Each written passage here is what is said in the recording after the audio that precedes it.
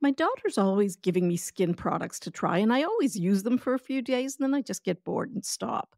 But since I started using One Skin, and that's today's sponsor, I've been using it twice a day without fail, and I'm not kidding. I've been using it around my eyes and on my face, and within a week, I'm already seeing differences. It's easy to use, and my skin really feels soft, and I think it looks healthier. I'm sure you know this already, but stress, hormone fluctuations, and a lack of sleep can affect your skin.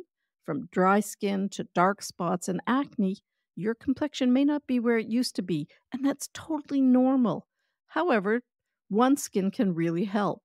I like this company. It's an all women team of scientists, and they've developed a peptide called OS1, and it improves the health of your skin basically from inside out. In other words, it gets to the root of the problem. And as a physician, it's important to me that the benefits have been backed by studies. Now, for the first time, I'm recommending a skincare product to my daughter. So you can get started today with 15% off using the code TODDLERS at oneskin.co. That's 15% off oneskin.co with the code TODDLERS. Now, after you purchase, they're going to ask you where you heard about them. So please let them know that Toddlers Made Easy referred you to them, as that's one way of supporting the show. Hey, parents. We know that between sleep training your little ones, folding laundry, and managing your never ending to do list, well, finding time to prepare a nutritious meal can feel just about impossible. That's where Factor Meals comes in. They're delicious, ready to eat meals, and they're delivered right to your doorstep. Factor Meals are here to take one big thing off your plate so you can focus on what really matters, like conquering bedtime without the stress. With a variety of dietitian approved menus, each Factor meal is made with the freshest ingredients, ensuring you and your family both enjoy taste and nutrition. Check out factormeals.com/toddler50 and use the code toddler50 to get 50% off your first box and 20% off your second box. That code's toddler50 at factormeals.com/toddler50. Imagine more peaceful evenings with more time for bedtime stories and less time worrying about meal prep and cleanup. Factor meals are delicious, they're nutritious, and they're effortless. So give yourself the break you deserve. Again, that's factormeals.com/toddler50 and use code toddler50 to get 50% off your first box and 20% off your next box.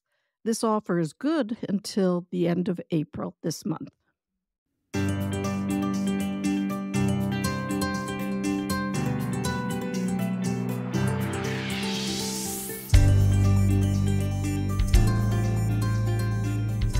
Hi there, it's Dr. Cathryn, and welcome to the Toddlers Made Easy podcast. I thought we'd do something a little different today. What happens when you follow all the parenting tips and tricks and the problem still doesn't go away? Well, that's what we're going to talk about today. You know how sometimes parenting advice can sound a little cookie cutter and too simple? I know I fall prey to this too. But today I'd like us to dig a little deeper and talk about when, despite following the advice exactly as described, a problem or a challenge doesn't disappear. What then? Well, I've recently received 3 emails from parents who are having trouble with their kids' sleep, even after trying our expert advice. So let's dive in and look at what if the advice isn't working, what to think and do. So here's the first email I received. Dr. Cathryn, I'm caught in a challenging pattern with my 3-year-old daughter at bedtime. Our routine often escalates into her hitting and stomping and pinching and pulling my hair until she finally calms down enough to recognize her exhaustion. I've attempted your easy does it method a few times now, and although we start off strong and I'm optimistic, by the third or fourth day, we revert to our old ways. Now, when I sit on the floor silently, she doesn't settle down. Instead, she becomes physical with me. And not only that, she frequently ends up in our bed during the night. After months of trying to return her to her bed without success, I've resigned to letting her stay because I really do need to get some sleep. But I realize these habits aren't good for any of us, not in the short term or the long term, especially regarding her sleep. But despite my efforts, I'm struggling to find a solution. Please help. Well, thank you so much for this letter. There's so many interesting points to discuss, but I want us just to focus on the one today of what if the advice isn't working. So let's start with the fact that there really is no one size fits all answer when it comes to human beings, and specifically right now, toddlers. If a strategy doesn't work for your child, well, either fine tune it so it works for you, and nobody knows your child like you do, so don't hesitate to make changes to it. But you could also just try a different approach. There are many approaches to every problem. In this situation, given the extent of your child's reaction, I'd say a different approach is appropriate. But first, before we go there, consider whether it's possible that your daughter's overtired. You know how kids get that second wind that makes them look really energized and makes it really hard to get them to settle down? Well, this surge of energy, it can be misleading. So consider moving her bedtime a little bit earlier if you think it's an issue. Now, regarding the hitting and stomping and pinching and hair pulling, it's important to determine whether these behaviors are specific to bedtime or if they occur in other situations as well. This will help you understand if there's a general behavioral challenge or if it's more just a bedtime challenge. If these behaviors are specifically associated with bedtime, ask yourself, what tool is my child lacking that's causing this reaction? This is such an empowering approach as it protects a child from punishment and shame. In this situation, I would teach your daughter to handle frustration by saying something along these lines. This is what you would teach your daughter to say: Mummy, I don't like it when you won't talk to me. It makes me angry. But then I would also go on to say, it's not okay to hit Mummy or to pinch me or pull my hair. Now, it looks like your daughter is resorting to physical behaviors because it's working to get your attention, even if it's negative attention. So, teaching your daughter more effective ways to communicate her frustration is key. Now, let's talk about adjusting the sleep routine. Since your daughter is accustomed to your presence to fall asleep, you can gradually teach her to be comfortable with your absence. Begin by doing the usual bedtime routine and stay in her room and do whatever you were doing prior to sleep training. Then excuse yourself with a simple reason like, oops, I need to get a glass of water. I'll be right back. Leave for a moment and then return. And this is the cycle you're going to keep repeating. Oops, I forgot something. You go out of the room. You can start off staying out just a very brief moment, and then you keep extending this period of time each night until your child is eventually falling asleep on her own. So again, you say, oops, I forgot something. I'll be right back. And then you leave for a moment, and then you return, and you progressively extend the duration of your absence. This method helps your daughter practice being alone and finding self soothing techniques that work for her, which is an essential skill for independent sleep.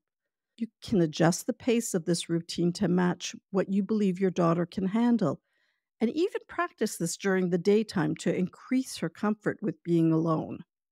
Remember, the goal is to gradually encourage falling asleep skills, allowing for a more peaceful bedtime routine for everyone. Unfortunately, we can't teach our kids how to fall asleep. They need to practice and try different things until they discover what works best for them. Now, when your child is falling asleep on her own, she'll most likely stop coming into your bed in the middle of the night. So focus on bedtime and you can continue what you're doing until your daughter is falling asleep on her own. So please let me know how things are going.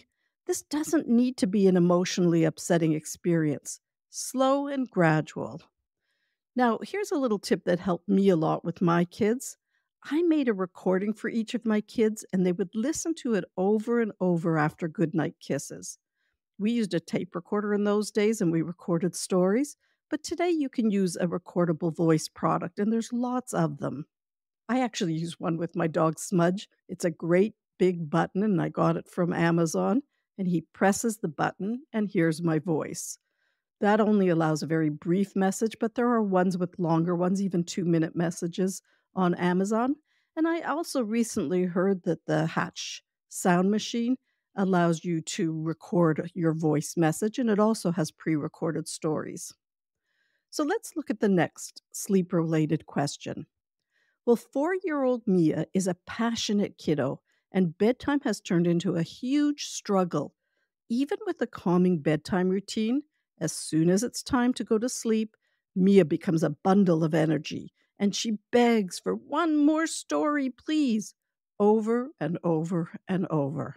And when we say no, her room is filled with cries and objections. The nightly routine tires us all out and it makes us dread bedtime. Well, thank you for your note. And let's look at some strategies to help you in this situation because this is certainly manageable. A few things to note. As always, keep an eye on the right bedtime. If you're not sure, try 15 minutes earlier, or if you think it's the other way around, you can also do 15 minutes later. Now, as we discussed earlier, kids are looking for connection at bedtime. So you want to create ways of helping your child feel that connection after you leave the room. Here are some examples. Family photos on the wall where they can be easily seen is helpful. A voice recording, like I just mentioned, either using one of those Amazon buttons or something like the Hatch sound machine or other voice recording products. But a very simple and powerful way to help your child feel connected before you leave the room is to acknowledge your child's feelings. So, acknowledging Mia's feelings while holding sturdy limits will be helpful both in the short run and the long run. So, let your daughter know that you understand and you care about her feelings. Say something like, Mia, I know you're really sad it's bedtime. I know you'll miss me. And you know what? I'm going to miss you too. But the next step is where you hold your sturdy boundaries. However, we're going to read 2 books tonight, and you can choose another 2 books that we can read tomorrow morning. Let's get them and put them right beside your bed. It's not easy to hold firm limits. I know that. But your child needs to know you're the boss to help her feel safe. And knowing this should make it a little easier for you to hold those firm boundaries. Telling your child what to do after you leave their bedroom can really help with the transition to alone time. So you can say things like, after I leave the room, I want you to hug your teddy bear and roll over on your side and think about our recent trip to, let's say, the beach. Or you could say something like, remember when I taught you how to relax your body? And yes, kids can learn progressive relaxation techniques. I want you to do that after mommy goes to bed. Or you could say something like, oh, your teddy is really sad today. Can you take care of him? He needs a lot of hugs when he's sad. You could also consider teaching your child a mantra. And the one I really like is just a very simple Mommy loves me, Daddy loves me, and so on. Choose whichever option you think would be the best fit for your child. Whatever direction you choose, say to yourself, I can do this. I can hold those boundaries, knowing it's what your child needs. Please keep in touch and let me know how things are going. Now we're going to touch on the last email. Hey, Dr. Cathryn, my 3.5-year-old son used to be a great sleeper. He'd go to bed so easily and fall asleep on his own and stay asleep all through the night. However, he's recently started expressing fear at bedtime and he doesn't want to sleep alone. We've tried several strategies to make him feel safe. We're using a sound machine, we're giving him comfort items, we're reassuring him, we put in some night lights, we even put in some glow in the dark stars on his wall. We keep the door open for him, and we even talk to his daycare about reducing his afternoon naps to help him fall asleep more easily.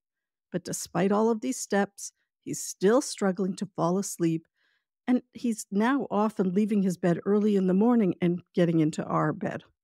I don't know how to address his fears effectively. Any advice would be greatly appreciated. Thank you for your email. I'm going to share a strategy for bedtime fears that I really love because this strategy shifts the focus from your child's fears to comforting their stuffed animal. And it's a sweet way to build empathy and bravely conquer those bedtime jitters together. So let me explain. Introduce your child to a new nighttime buddy, or just give them one of their beloved teddy bears. In this situation, let's say it's a hippo stuffed animal. Of course, any stuffed animal is fine. Tell your toddler that Hippo is a little bit scared because he's away from his family and friends, and ask your child to comfort Hippo and make him feel better. Ask your child to give Hippo a big hug and keep him company, especially if he wakes up in the night. Now, this strategy is based on the work of a doctor whose name is Dr. Sade, and he and his team evaluated the effectiveness of this intervention for children facing fears at nighttime. And their findings actually showed a significant decrease in nighttime fears, along with a reduction in the number of times they woke up during the night. And they also found that kids fell asleep quicker. So, my parting message is to remember that you know your child better than anyone else in the world. So, fine tune suggestions so they're a good fit for your child. While I may be an expert when it comes to children in general, you are the expert with your child.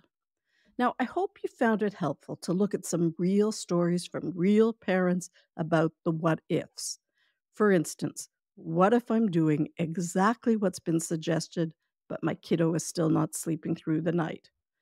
Bottom line, don't blame yourself, don't blame your child. If the advice you get doesn't work, adjust it or change it. Thank you for listening.